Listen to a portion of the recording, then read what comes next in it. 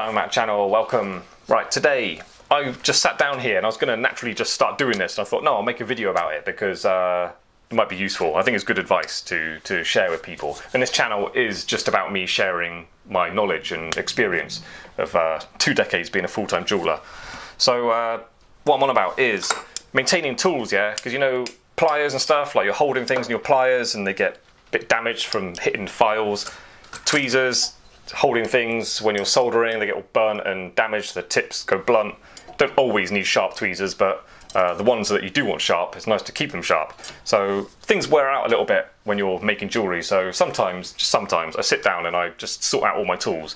I'm talking about just my hand tools that are around me here, I'm not going over everything in one go. So yeah, I'll get into that, and I say thank you to these new patrons. We got Kieran Hayes, Zuzana Lavin, and Armen Enikopov. Thank you very much, guys. I really appreciate you becoming patrons. As always, very grateful to all the patrons. They really genuinely do make a big difference to me and my abilities to keep the channel going. So if you want to help me out and share more of what I learned over the last 2 decades being a professional jeweller, you can become a Diamond Matter member. Look out for a join button on the Diamond Matter page, or you can become a patron. There's a patronship to attach to the channel, so there's links for all that in the description. And yeah, much appreciated, and will genuinely be a decent contribution to me being able to share everything I've learned over the years. Right, let's get into it. I'll grab these first of all. These pliers, yeah, I want them nice and flat on the end. So I use my paper discs a lot on these. I wouldn't recommend using your files on them because it's quite a hard steel. It's not an impossible thing to file, but it's going to wear out your files more than you really want. Because all these tools, yeah, they are really designed for working on soft, precious metals. So when you start mucking about with steel, you kind of balls them up a little bit. We balls them up a lot. What I was going to do, yes, paper disc. If you haven't got these, I mean, you can do it at bus sticks, but these are just so fast and so neat. Put it out a little bit. Come on, sort it out. Making a video. Right, so yeah, I just. Right. first thing in the morning making a video. It always goes like this.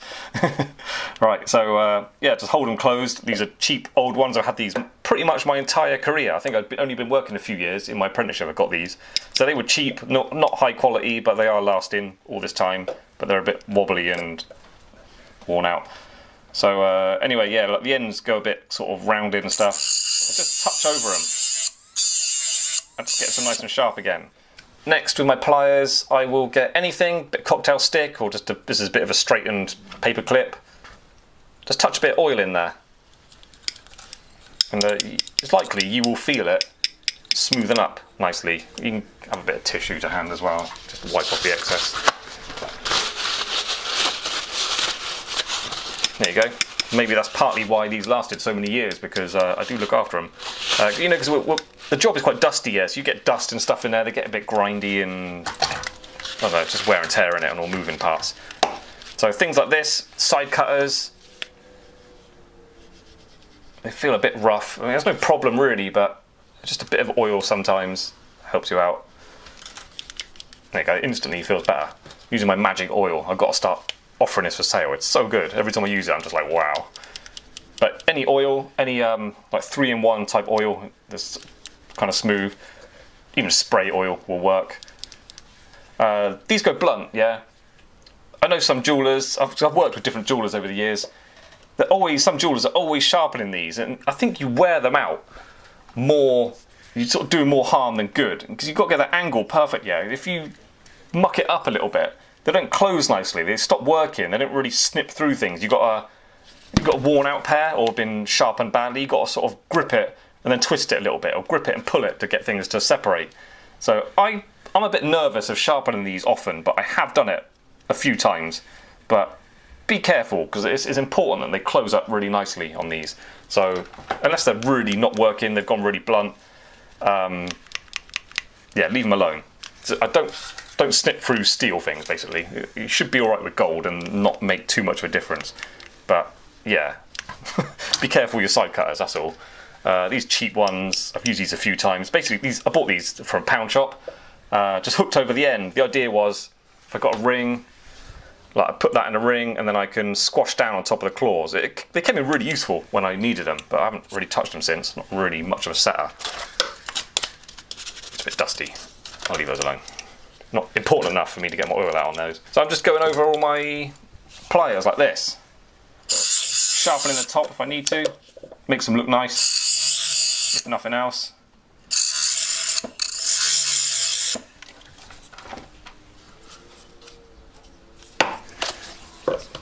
Full of dust. Just brush that dust out. If you're working in gold and stuff, all this lemon that's getting stuck in all these little crevices, it's got value, so it's worth getting it in your skin and collecting. They feel like they would improve with a bit of oil in them, so a bit of oil they're going to get.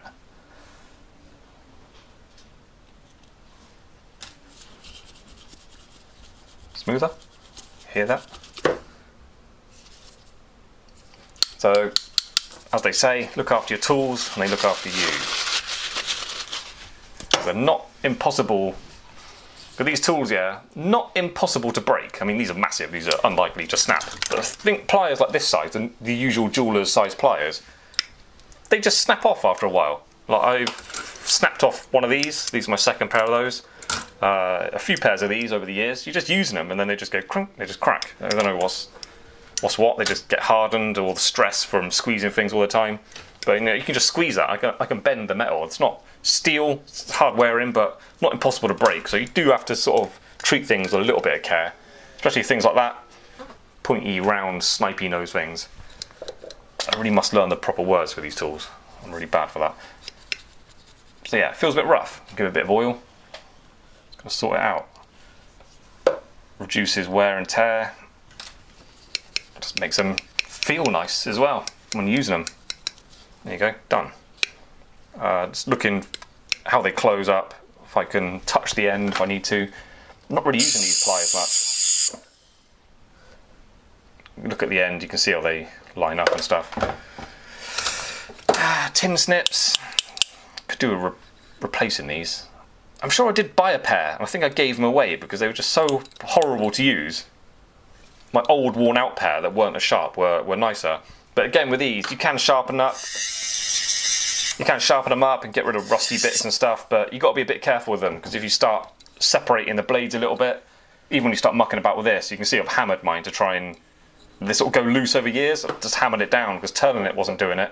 Just started to squash them down to get them working. They are working all right at the moment, but I expect these to stop being effective. Yeah.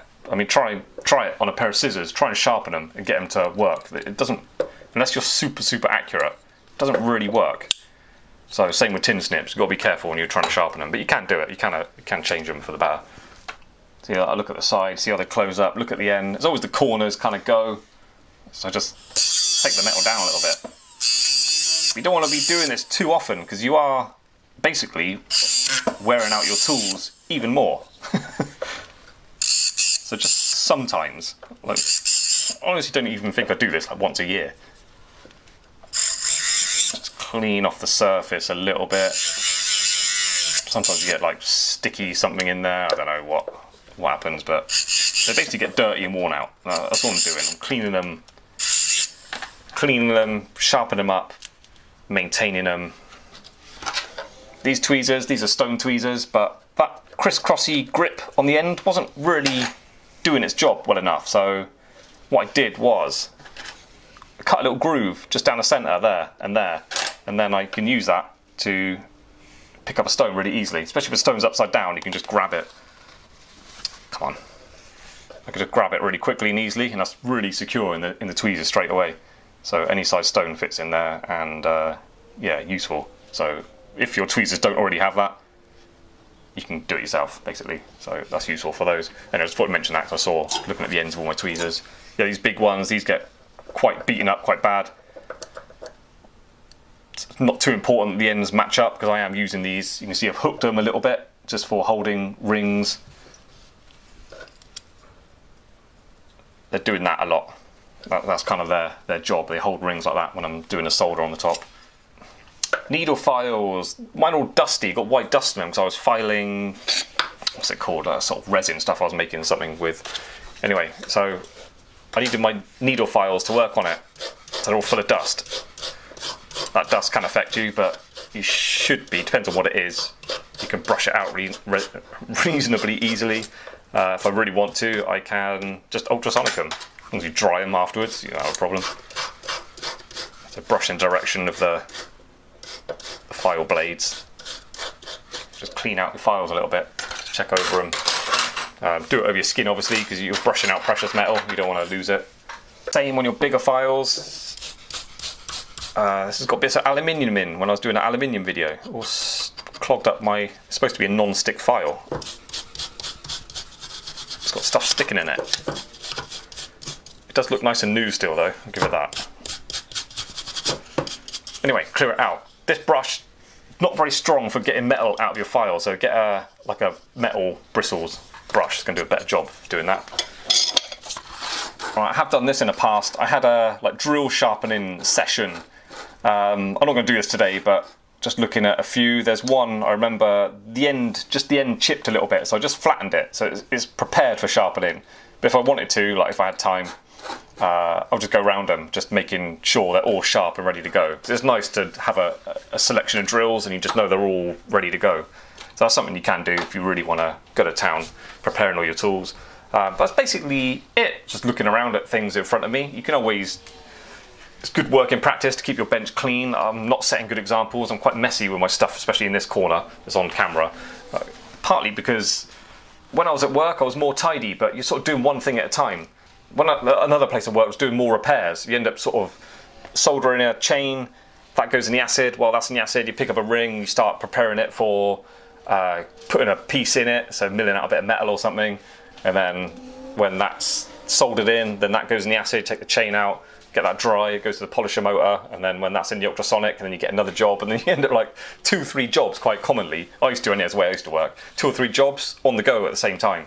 So apart from that, if you're just making stuff, it's preferential to do one thing at a time. I just concentrate and focus on getting one thing and doing it really well. So it was easier working like that to keep things tidy and organised. Like I would finish a job, I'd tidy up, sweep all the dust, collect all the lemon and stuff, sort it all out, and then all my tools are all organised and tidy for the next job. Yeah, so basically just look after your stuff you use, keep it in its optimum working condition. Things like soldering equipment, like have a check at the hoses, the conditions of them and stuff, and you've not got little bits on the end. Keep that clean so it all works correctly and safely as well. But yeah, that's it. That's all I can think of today. That's all I would have done. Cool. So thanks for watching. If you want to help me out, click like and subscribe, notification bell and all that, and take it a step further. You can become a patron or a Dynamite member. Links in the description for all that. And hope to see you on the next video. See ya. Bye.